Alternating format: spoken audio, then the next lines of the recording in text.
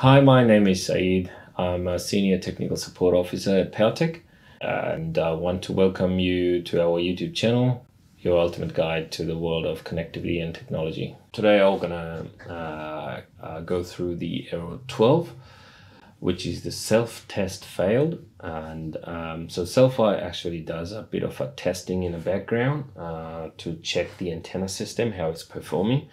And if it performs under some sort of threshold, then it will trigger that alarm.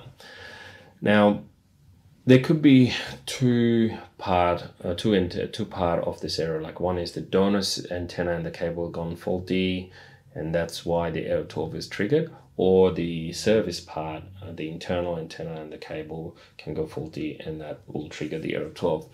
The way we eliminate and identify which part it is that if you connect the wave app, and then you can see the signal, a donor signal coming in, like you can read, there is a bit of a measurement, signal strength, quality, and antenna separation, then we know the donor signal is coming in, and then it's most likely the service antenna.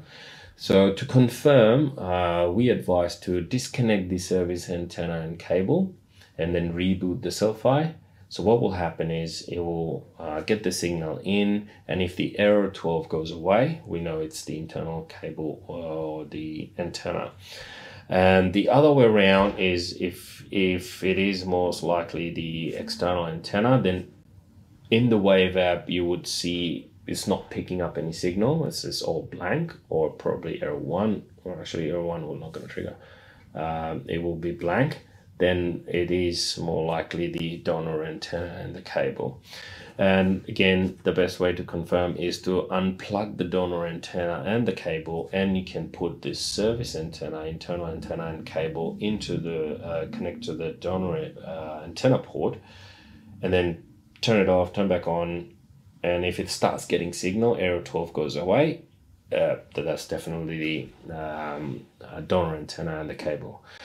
But if the error 12 still stays on, then either way it will be the Cel-Fi in question. Sometimes the antenna ports on the Cel-Fi gets damaged because those are finger tightened, and if the user have gone too hard, then it will break the connectors. So in that case, just get in touch with us. We'll troubleshoot further. For more tech tips, follow our social media channel or give us a call, and our highly experienced tech team would be more than happy to help you. See you next time.